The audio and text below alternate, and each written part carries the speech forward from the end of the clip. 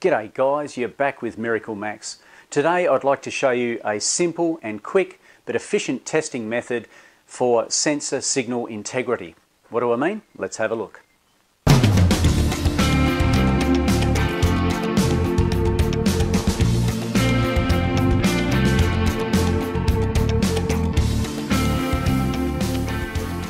I just want to quickly share a testing technique that I've discovered recently with regard to ECU response and also wiring integrity. It's to do with sensors and quickly checking to see if the ECU is responding to changes without having to do too much searching and diagnosis. It's a little bit quick and dirty, but it shows the response that we're looking for. I've got two scan tools that I'll show you with. This one here is a launch C reader and of course the old faithful G scan. Now the method that I'm using today is to test an O2 sensor that I've been having trouble with.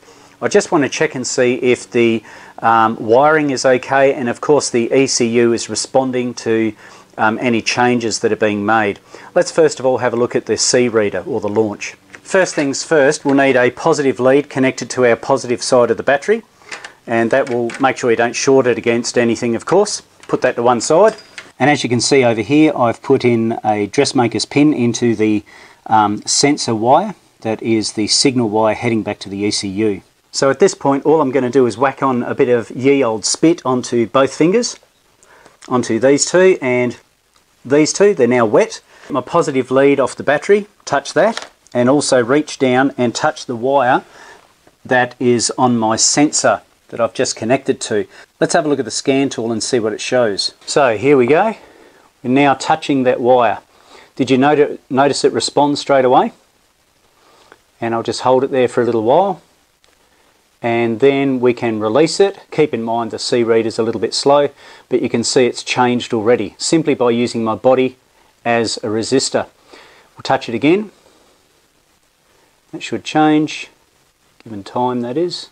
And as you can see it's providing a flat line down there at the bottom, and that's an indication that we are affecting that control or the signal wire going back to the ECU. If we release it, we should see activity again shortly. There we go. So that's the C reader. What's a G scan show? So while it's not quite as obvious with the G scan, we can still see the change being made. So let's grab that pin down there and my wire here.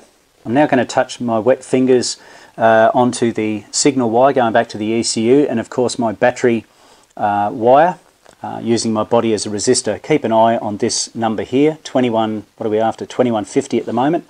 Also look for a tiny change in this line here. You've got to make sure your fingers are wet, of course, and I'm just about to touch it now. It's now dropped down to 2135, and you can see a tiny step down there. If I release it, we should see it come up again. There we go.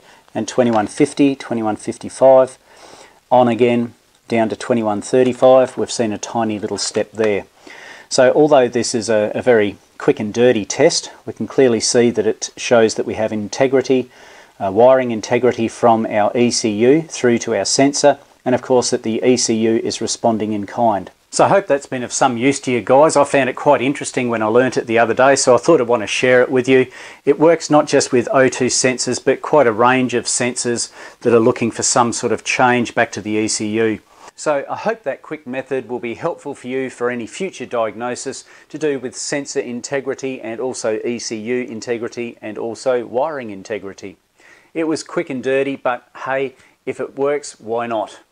I hope you enjoyed this short video today, guys, and if you haven't already, please subscribe to the channel. Give it a like, feel free to comment down below. Of course, don't forget that notification bell. You don't want to miss any future videos. So guys, until next time, this is Miracle Max signing off. I will catch you later.